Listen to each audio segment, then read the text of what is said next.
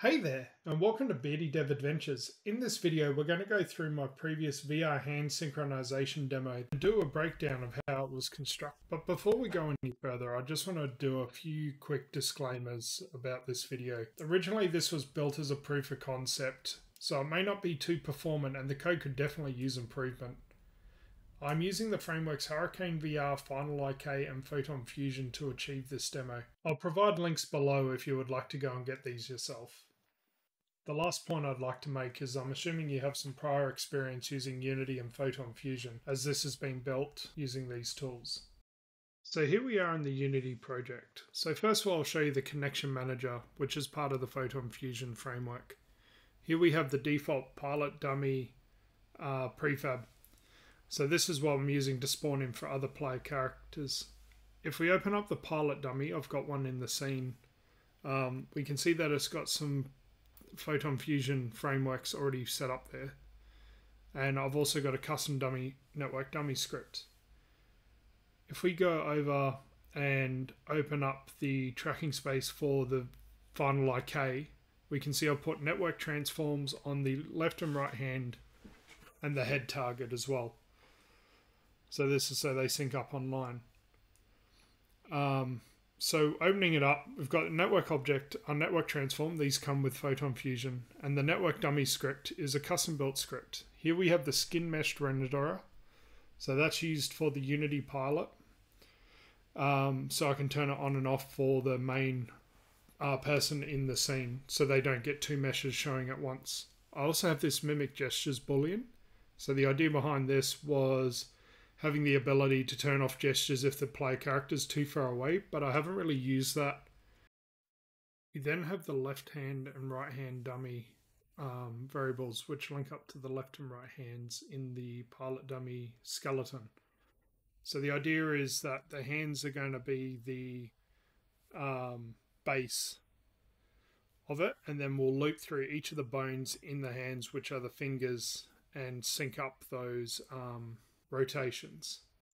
So if we expand out the left hand and have a look, we'll see that they all have a networked rotation script applied. So this network rotation script, there isn't something in Photon Fusion to just track rotation. So it's a custom script I've written just to update the rotation if it has changed in the current scene and send it over the network. And I'll go through that a bit later. If we open up part dummy, you can see that I've got left hand and right hand tags. Now these are the only parts I've got that go into the pilot VRIK rig. So when we click on the left arm hand, you can see that the tag is there, and on the right hand as well. And this allows us to reference the hand gestures done by the player while they are playing and send them over the network. Opening up the scripts, we'll go through the network dummy script first. You can see I've got the variables at the top, and these are used to assign the player and the hands. One thing I do want to point out is we get the VRIK component in the children and we find the player game object. By referencing the two VRIK game objects, we allow them to match up. So we're matching the player actions with the dummy actions, and the dummy actions will be synced over the network. So we just check if the skin mesh renderer doesn't equal null, and if it's enabled, set it to false. And this is because we know if the player has state authority. We then go and find the left and right hand tags and get their transforms. In the fixed update network, which is a function from Photon Fusion, we also check for has state authority. If it doesn't, then we return. And then we go through and map all the positions and rotations of the player hands, the left hand, right hand, and head target, and then we start copying the transform recursive function, and this function goes through each of the bones within the hand, which we noted before was the parent, and loops through. So we check to make sure that if it's not null, that we don't break anything. Then we go through and copy over each of the local rotations of each bone over to the dummy transform. And this runs for each of the children as well, so it'll go from the base of their finger up to the tip. and we're constantly checking to make sure that there's a child count. So if it has a child, then we want to go and copy that transform as well. So the copy transform recursive function will go through and copy each of the bone rotations and keep looping through until it's reached the end and gone through all the bones in the hand. So if we open up the network rotation script, you can see that we extend the network behavior, which is part of the Fusion framework. And what we've got at the top is we've networked an on change with the name of rotation change to run that function, and that gets passed to rotation.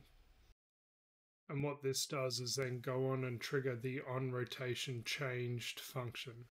And this is the function that syncs the rotation across the network so they're all match. So we have another function here where we've got spawned. So this is when the bone first instantiates, or the script, and we make it equal the default rotation of the player hand. And then the fixed update network runs every fixed frame and updates the rotation of the player bone with the dummy bone. And when that rotation value is changed, then it triggers the rotation change function, turning on the on rotation change and sending it across the network. And with that, thank you very much for watching. I really hope this helps you understand how the VR synchronization was set up for my previous video. This is the first video of this type going through these sorts of instructions, so I welcome any feedback on how to do this better next time or what you found valuable. I look forward to seeing what you create with this new information. And if you like this, please like and subscribe, and I will see you all next time.